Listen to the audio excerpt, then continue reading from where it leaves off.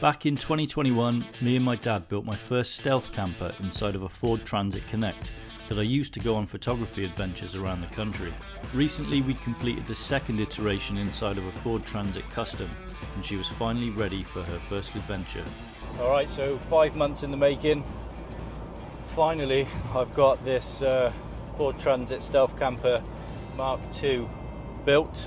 Fingers crossed all the problems ironed out. I had quite a few issues with it going into limp mode and stuff, but that appears to be all sorted, and so I'm taking her on a maiden voyage down to Cornwall, currently headed down to Padstow now on the M5. I haven't really got a plan in mind, just want to get back into the creative flow. I've not really been creating much, as you would have seen on the channel, but the plan is to use this trip as a kind of springboard to get back into it. I'm just going to film, see where I end up, see what I capture, and take you guys along with me.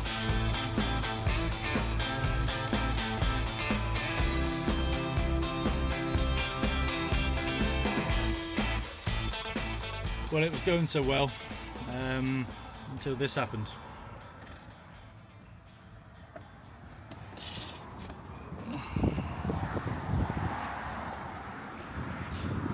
So I was having weird temp gauge issues, and I've pulled over and pissing out coolant again. So I literally have no idea what is going on with this bloody van. We had to replace the thermostat because I was having issues with that, so we've replaced all of that.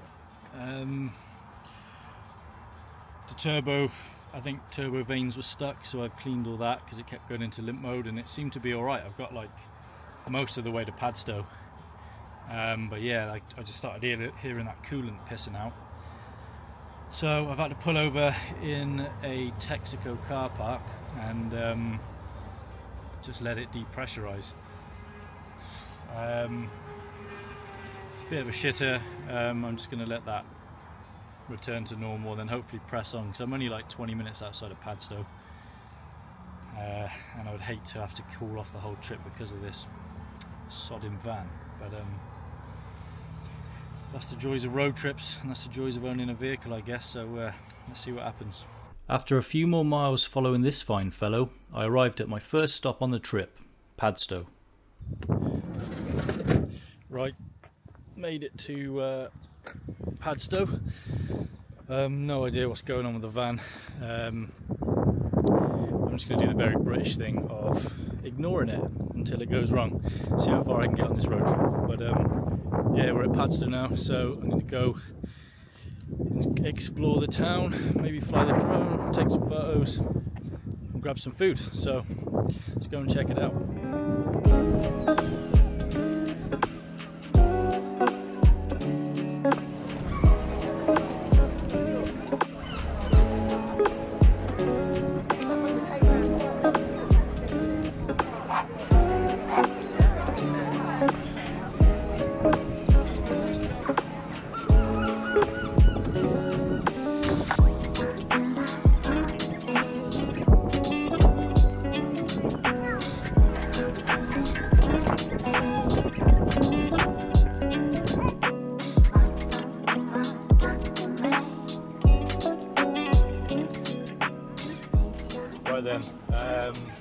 Leaving Padstow. I don't know, I'll be honest, I feel a bit bummed out about this van. It's put me in a bit of a weird mood. That and the weather isn't great, so took a few photos and a bit of footage in Padstow, but just not feeling it, you know. So I'm going to head off now to a place called Perranporth, which is a nice little town just down the coastline a little bit, and have a look around there, get some food. I didn't get any in Padstow, so I'll get some food there, and then my plan is to find a park up tonight, not a campsite, bit of a wild camp. First night in the van, I'll do a stealth camp, so find a place to park. That is if I don't break down, but driving this van now is giving me anxiety. But I've just got the heaters on full blast and it seems to be stabilizing the temperature. I haven't had a coolant leak since, so fingers crossed. So yeah, this is I guess the realities of van life and driving a van, going on road trips. It's not always plain sailing, so yeah, onwards to Perranporth.